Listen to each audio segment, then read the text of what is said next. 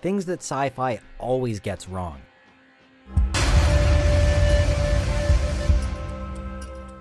It's a genre that often flouts a free pass to create sensational storylines. At times, it goes completely against everything we know about science and reality to achieve some iconic moments. Maximum warp. And we, as eager viewers, quite willingly accept the flashy special effects and techno jargon, often without realizing the potential problems or inaccuracies. It's all part of the fun, right? It's more like a big ball of wibbly-wobbly, timey-wimey stuff. But there are some things that sci-fi gets wrong more frequently than others, to the point where diverting from these accepted misconceptions of science is almost seen as a bold, brave, and creative move by writers and directors.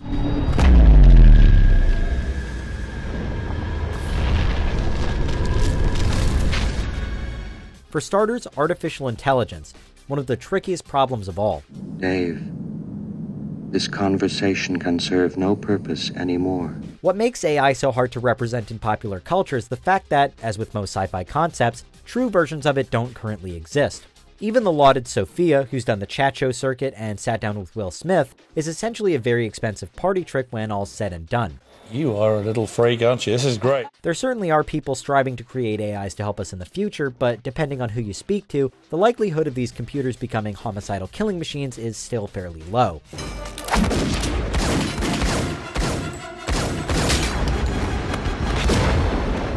Scientists are incredibly careful and gradual with their research, and there's very little chance of a situation like in The Matrix or The Terminator actually happening, where self-replicating machines take over the world and enslave humanity.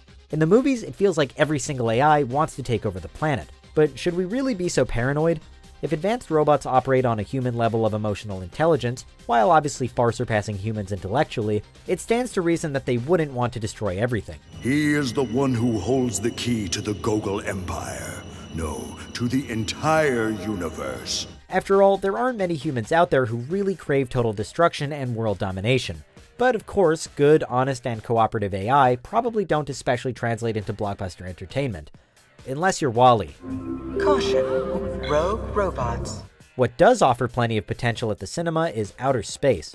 Often overlapping with ideas on AI, it's another sci-fi staple that's chronically misrepresented. Arguably the biggest issue is this: in space, explosions are not as they seem or sound. When Alien came out with the tagline, "In space no one can hear you scream," Ridley Scott got it right. But since then, it feels as though every other film has had it completely wrong, scattering ear-splitting bangs, crashes, and wallops throughout the great void. A sound wave is a mechanical type of wave. It's caused by traveling through another medium like air or water. But because there's no air or water in space, there's no sound.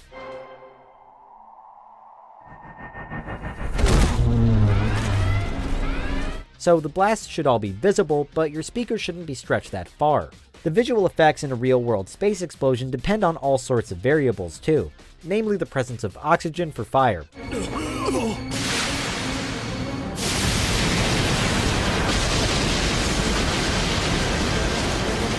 While short-lived fires are feasibly fueled by the oxygen from whatever's just been blown up, a dramatic drawn-out firestorm isn't likely. Not that the lack of fire would make an explosion any less fatal. No air means no air resistance, meaning shrapnel travels faster and for longer. There is a moment.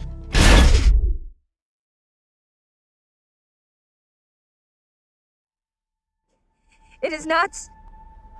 That means a blast in space is potentially even more dangerous than an explosion on Earth. It just wouldn't look quite as cool on the big screen without a sparkly backdrop. Naturally, if you scream in space from inside a spaceship with breathable air, you'll still be heard, so no problems there. But if you're floating in the abyss, you're effectively on mute. That said, if you were screaming in space itself, then you've got much bigger problems than simply the volume of your voice. Namely that you can't survive in space without a spacesuit. It takes less than a minute once subjected to the vacuum of space for your insides to break and for you to die. But unlike the well-peddled wrongness in the movies, your head won't explode.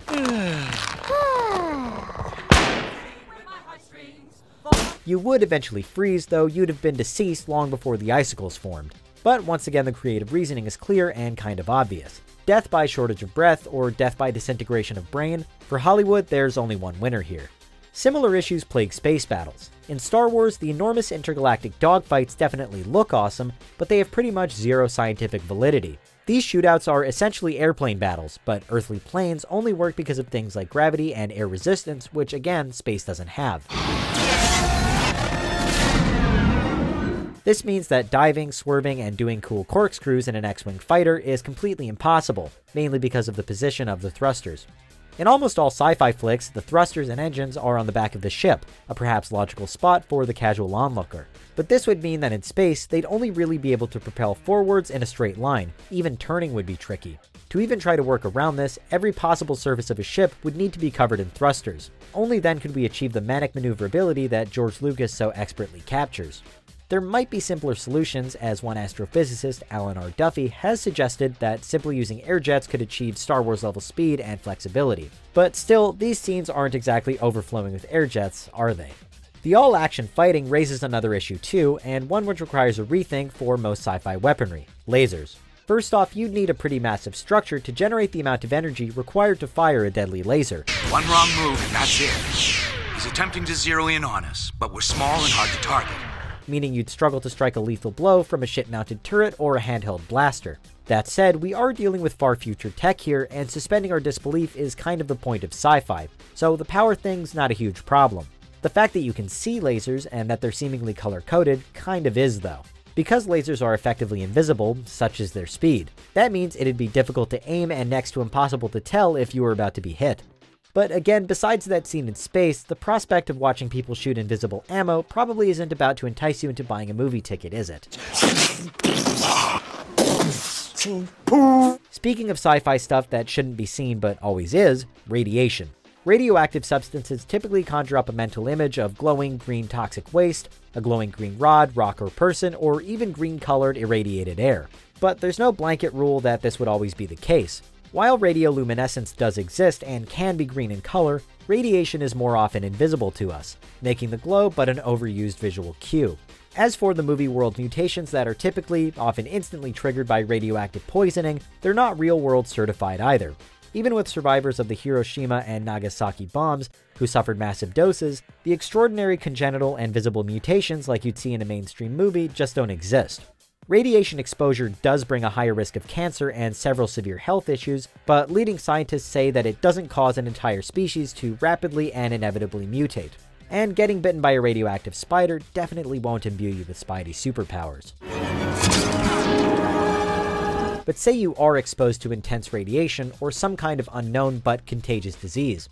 In a sci-fi movie, you'd easily be afforded enough time to pass it on to at least one or two people, even once the danger is known. In real life, if someone is even suspected of having a deadly contagious condition, they're immediately isolated. If people just followed quarantine procedure properly, the events in films like Alien or Life wouldn't have unfolded quite as catastrophically. Admittedly, in Alien, Ripley does try her best to follow the safety guidelines, but in the series prequels, they all seem more than happy to just carry on as though the obvious threat doesn't exist. And on a related note, sci-fi folks are all too often all too eager to take off their helmets, as though breathable air is a given. Even if it is, breathable air doesn't mean a planet is safe. There could be any number of unidentified pathogens and diseases out there. But plot advancement conquers common sense in this case.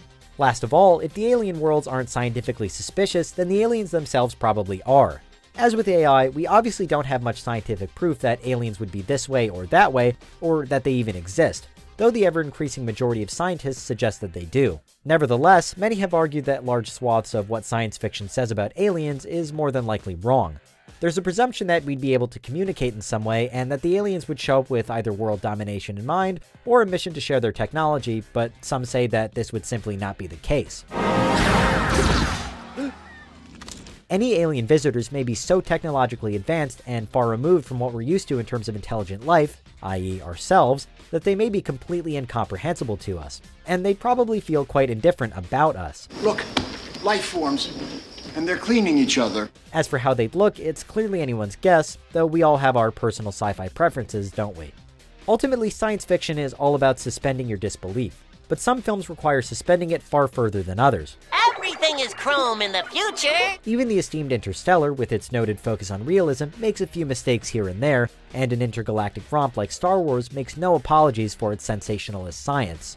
All in all, an apparent lack of accuracy has rarely made a sci-fi flick feel less enjoyable.